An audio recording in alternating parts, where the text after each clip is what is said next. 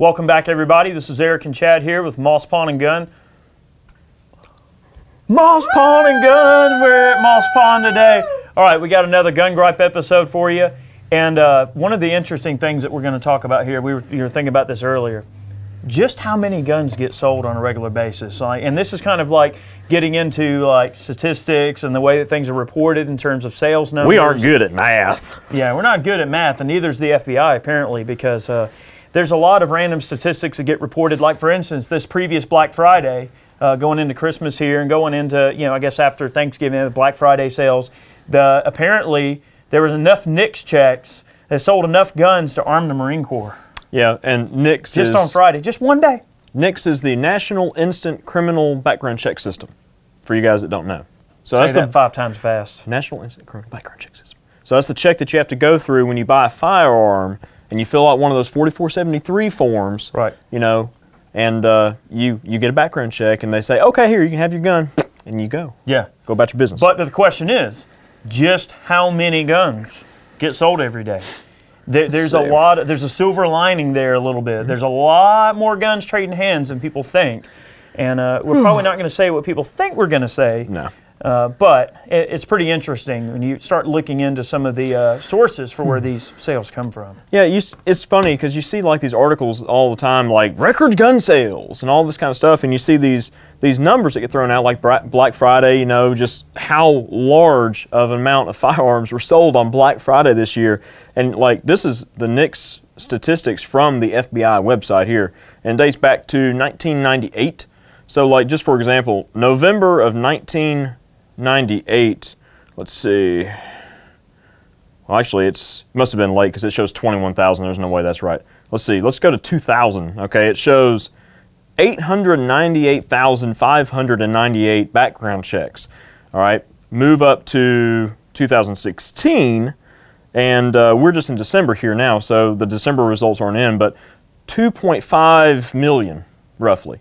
So that's a huge increase in the background checks, but the thing is, people don't realize is background check is just one check. Okay, there's 5 lines on a 4473 that you can fill with firearms, plus they can add additional paper onto it with more guns with one background check. So you can purchase X number of firearms with one background check, and that doesn't include people with carry permits who don't have to go through a background check when they purchase a firearm. Here's a really good example. Let's say that you get a hankering for a bunch of Mosin and Gants or something. Ooh. And of course I have to use this example because I'm a Mosin whore. Yeah. But say you go in, you buy a 20 rifle crate of Mosins, okay? Well, you're only doing one background check, if you even do a background check, unless you have a carry permit. Now, certain states have certain rules and things like that. So some states and some jurisdictions obviously have different ways that they handle that. But here in Georgia, if you have a carry permit, you don't have to undergo an actual background check. You still fill out a 4473, and they still have a disposition of the guns on the 4473 that they keep on their records. But there's no physical background check performed, and I could literally leave with 20 Mosin Gants and nobody knows. Yep. I mean, basically.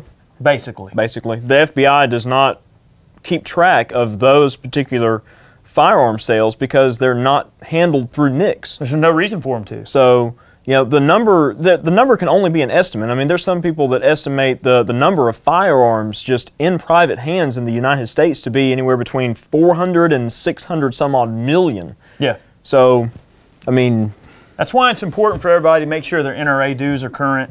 I mean, I'm an NRA member. I know you're an NRA member. My whole family, we all joined the NRA. It's very important to make sure that you're fighting for your rights on a regular basis and everything like that.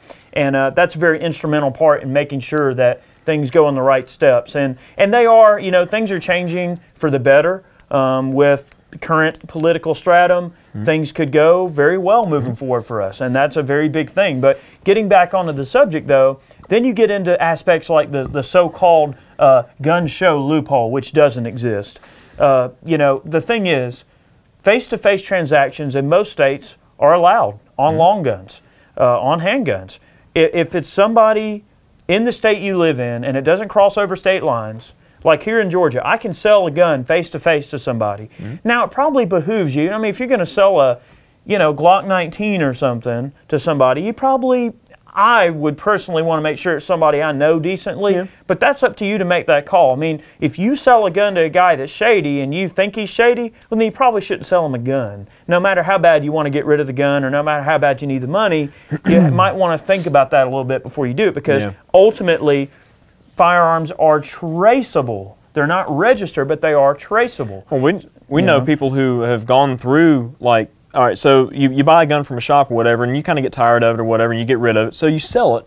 And then down the road, you know, you might get a call from the ATF, and they've done a trace on that gun, and they saw that you had a 4473 on it, you know, when you bought it, but you sold it to another individual, and then something else happened to it. It was stolen and maybe used in a crime or whatever the case is. So the ATF or the FBI, they'll trace it back to the original purchaser and then take baby steps from there, trying to figure out what happened. You know, you don't have, like in Georgia, you don't have to have a bill of sale to sell a gun.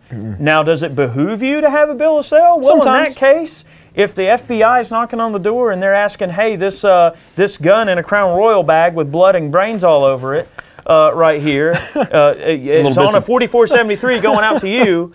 Well, can you explain why this gun's in a bloody Crown Royal bag? Well, then you might want to be able to have a piece of paper that says, this guy's driver's license here, and there's just a copy of his carry permit. I sold it to him.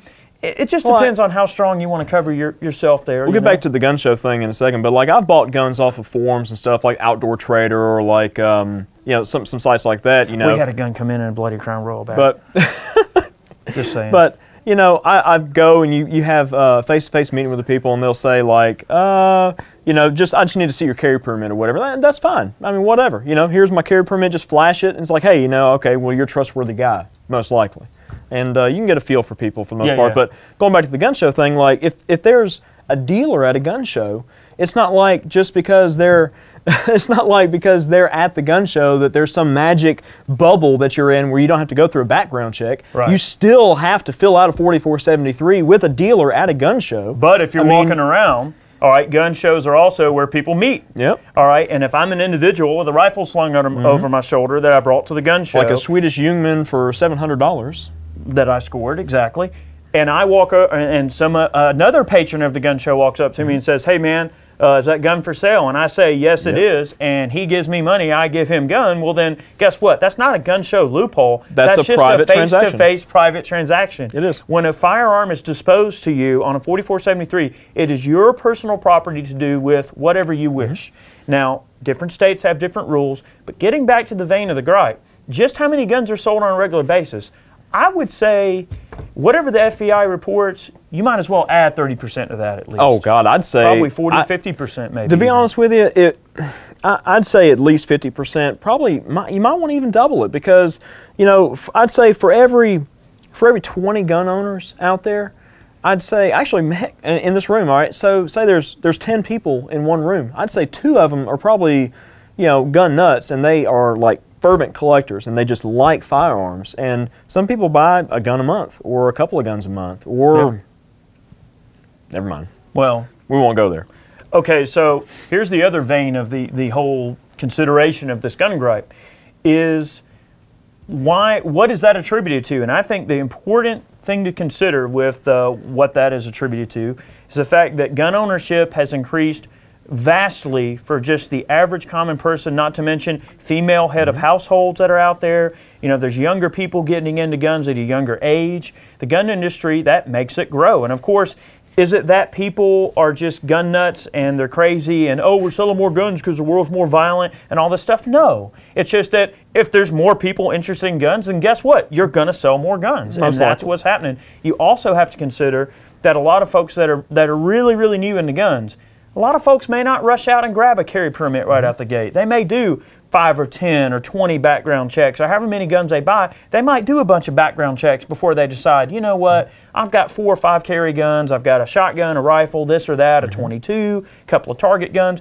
You know, I'm going to go get my dang carry permit. And then after that, that data is just never there again. Well, think about how many guns that you and I have bought and never done a background check on for how long have you had a carry permit? 9 years? Oh, God, dude. 10 years? No, like, I feel old now, like 13 years. Yeah, so like he and I have had carry permits for that time. That's 13 years of data that it's just not going to be part of the FBI statistics. There's no way they can know that. It's probably half of that data. Maybe, but it's still interesting to think about. Well, and also consider that like suppressors are firearms. You know, I think if I remember right, I remember reading somewhere that like just Silencer Co. alone produced and distributed like 65,000 suppressors last year, and I don't doubt it, because suppressor ownership right now is probably close to 1 million or over 1 million suppressors in private hands, and they transfer just like a firearm. So they transfer on a 4473, and one of the things too about like NFA items, National Firearms Act items like short barrel rifles, short barrel shotguns, suppressors, any other weapons, machine guns, stuff like that, carry permit doesn't matter. So you still have to actually go through the NICS system, even if you have a carry permit for those items. So every Class 3 type transfer is going to reflect in their data, because you have to physically do background There's check. probably 150, maybe 200,000 of those type of transfers that get tied into that every year. So I mean, I'd probably guesstimate that. I don't know the exact number, but you know, something else too with like the whole background check system and everything, and like the gun show thing. Everybody in the media, you always see people in the media who are just dispelling all this false information about gun shows and about the gun show loophole. That's how that whole term got coined. It's just some bogus news outlet or whatever throws that term out there, and it's like, oh, gun show loophole, you can buy guns without a background check? Oh my God. Yeah, and then they want to act like it's just such a horrible thing. Look at how many guns are being sold. Like, man, you don't even know the half of it. But literally the half of it, because there's probably double that many, like you said. I read an article recently, and I don't remember exactly what it was, but it was an interview between two people, and the reporter was confused, but because it wasn't going their way. Like, wait a minute, you mean to tell me that you still have to go through a background check at a gun show? Well, yeah, if you buy from a legitimate dealer who has, you know, guns on the table, they're a dealer, so they're going to do a 4473. It's like, oh, well, wait a minute, that kind of throws my whole argument out the door. What am I going to do with this interview?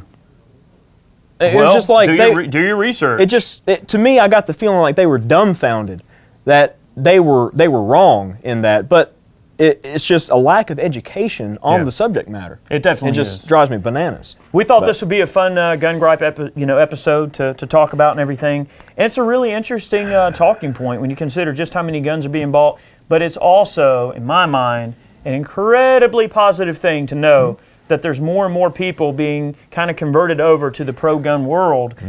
There's a lot of folks that, you know, previously, up until recently, might not have been into guns. Now they are. You've got young people that are into guns. You've got a lot more lady shooters that are into guns now, which is great. And then you've got guys like, you know, a really good example, people like your brother. You know, 2 or 3 years ago, we might be able to get your brother out to go shoot with us. Every now and then, we might be able to drag him out there and maybe turn his arm to go shoot. Oh, there's a machine gun out here. Oh, let me turn my arm to go shoot this machine gun. You know, it took something crazy to even get him to come out and shoot. Yeah. And now, you know, it's like it's a more commonly accepted idea for people to be gun nuts. He bought a couple of handguns. You know, he bought a Mosin. We built him an AR, and like he got that Mosin, and he's like, oh, I like this. I'm like, okay, there's the bug. There's the surplus bug right there. Yeah, he was well, what was happening, he was helping out with man cans a bit, and him and his wife and everything, and then I gave him a Mosin for helping out. And he's like, oh, I like this. And I was like, oh, I need a carbine now. So it was like, it was so funny. He brought it over to the farm one day, and we were out shooting and everything, and I said, all right, this is how you clean it and everything. He said, oh, okay, I oiled the bore up. I took care of it, you know.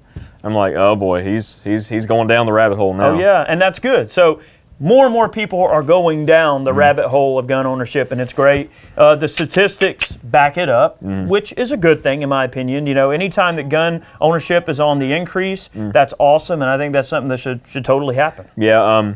One thing too, during Democratic presidencies, I mean, it's always going to be a thing. It's given. When there's a scare of like gun bans and things like that, I mean, we saw it with Newtown.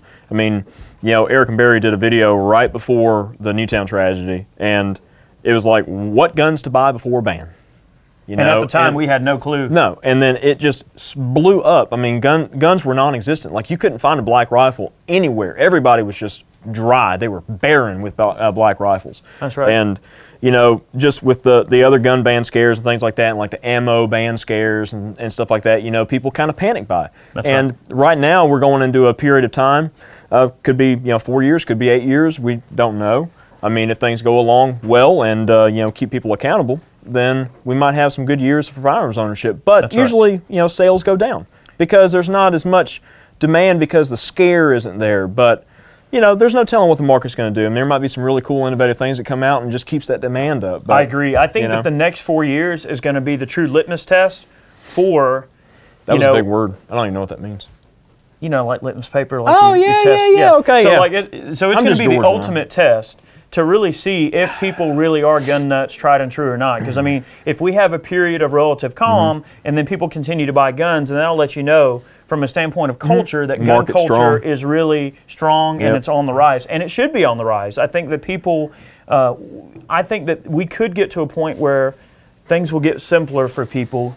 People will go back to, I don't want to say like Saratoga wagons or anything, but people will go back to a little bit more common way of maybe not lifestyle, but maybe just the mindset of being prepared and being accountable for their family and friends and those around them, their communities, more personal safety, personal responsibility. More individualism and whatnot, that mindset, kind of self-sufficiency. I believe, is really going to take hold and flourish. Well, what I've said before, and you know, I hear a lot of old timers saying, you know, you have to come to a certain point, like technology increases and everything gets faster and moves along quicker. Well, at a certain point, something's got to give, and it's going to trickle back down. I mean, things are going to have to slow back down a little bit, and you know, maybe we're coming up to a point with the generations that are out there now that we're just going to kind of slow back down. Everybody's going to stop being so fast and everything, and maybe, you know, get more people back into like hunting and just outdoors activities and things like that. I mean, might be kind of a cultural revolution, if you will. I mean, there's no way to tell, but with like firearms ownership, if things like the Hearing Protection Act get put through,